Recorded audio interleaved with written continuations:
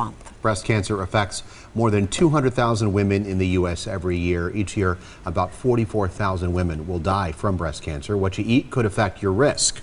Our registered dietitian, Lori Meyer, joining us to talk about this.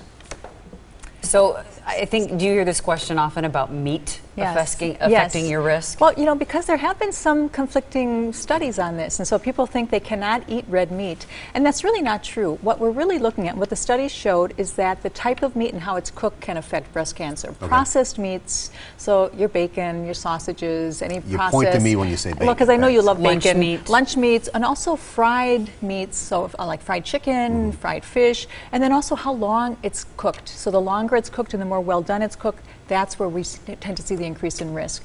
Grass-fed meat, on the other hand, showed no increased risk at all. So we're wondering if maybe it's the hormones in the meat that could be driving some of that, as well as just the overdoneness. It increases some carcinogens in it as well. Marinating the meat could help.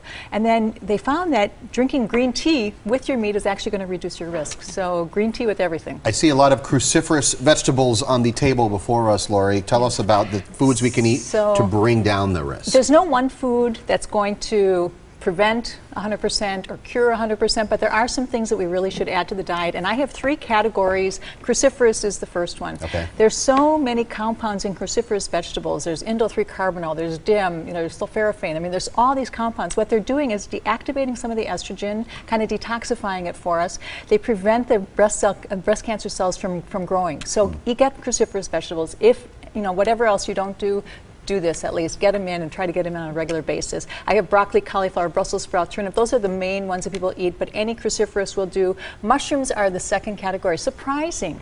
Mushrooms also have some compounds in them that actually help to deactivate some of the breast cancer cells.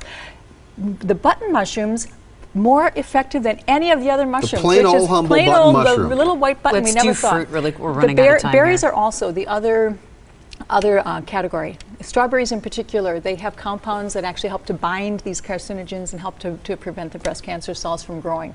So try it any way you can. Roasting vegetables is a great way. I have roasted Brussels sprouts because I know you love them. Baked potato. I have a baked potato. Here I have a little cheese and broccoli sauce. It's a way just to start getting some broccoli in the diet. Or if you're adding any salad, add some broccoli. I have broccoli and cauliflower in a tortellini salad. I made a curried cauliflower dip, and this is with some almonds and some cauliflower and yogurt and some curry spices. And then I also have a mushroom pate, mushrooms and walnuts, and some Parmesan cheese. And then saute mushrooms and put them on a salad instead of meat. For some people, that's just a wonderful, wonderful thing. But as I said, wash it all down with green tea because the green tea is showing tremendous effects. Lori Meyer, thank you. Got a question for Lori or any of our experts? Email asktheexpert@tmj4.com or call that number right there.